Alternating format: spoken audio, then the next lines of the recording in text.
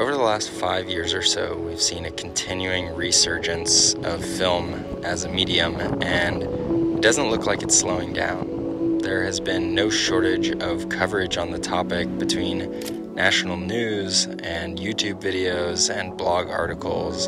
It continues to be talked about. But whenever I introduce someone to film for their first time, and this happens somewhat frequently, there's always an excitement for them, and there's something magic about that first interaction, and quite frankly, it's never gone away for me either. And I've never thought about documenting my thoughts on this before, and this video felt like the perfect opportunity to do that.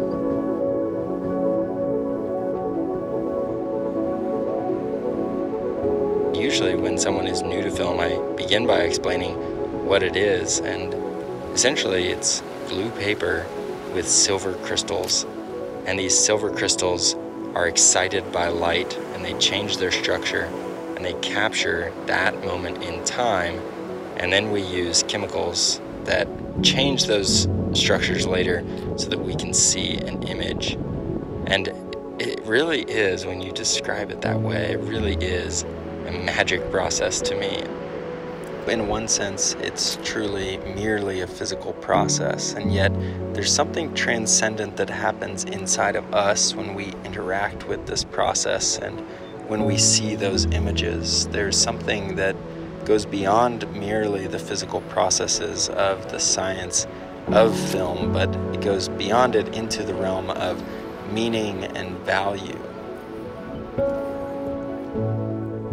I think this touches something deeply profound inside of us as people who are, yes, material bodies. We have physical processes, we can explain our biology, and we interact with those things, and yet there's another mystery about us that is this immaterial being, these souls that we have that long for purpose and meaning and truth and justice, and those elements of who we are immaterial, and yet they go hand in hand with our material selves, and in it I think film touches on that, and it relates to our experience as people, this very material reality that has an immaterial mystery about it as well.